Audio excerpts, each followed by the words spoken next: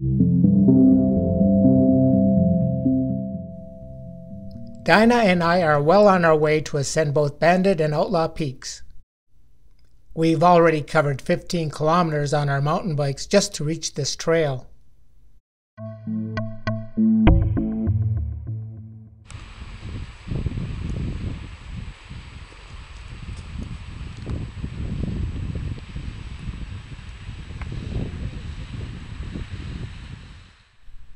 Near the end of this valley, we'll head up to a col that separates the two mountains.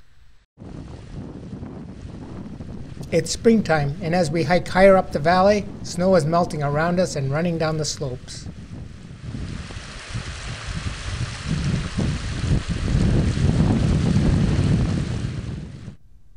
We're leaving the valley now and heading up to the col.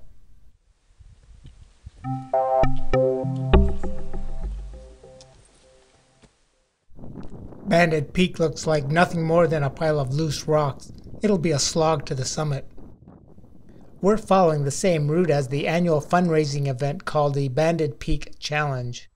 The record ascent of this peak is under 2.5 hours, but Dinah and I won't be setting any records. It will take us 6 hours. Behind us on the left is Outlaw Peak, where we'll go next. Lying next to Outlaw is Mount Cornwall and Mount Glasgow.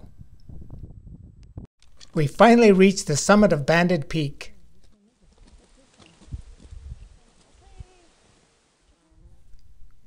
We yell, but the wind drowns out our voices. Dinah checks out a geocache on the summit. Jimi Hendrix and Peter Gabriel. Party goal and cards. And a car. Then we drop back down to the col and start our ascent up Outlaw Peak. We'll head to the false summit seen on our left.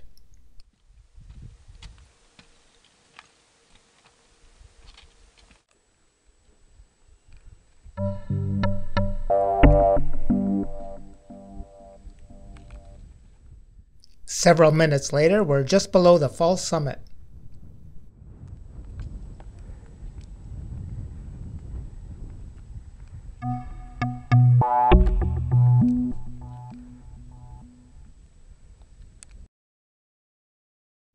We've made it to the ridge crest, and from here it's a walk to the true summit.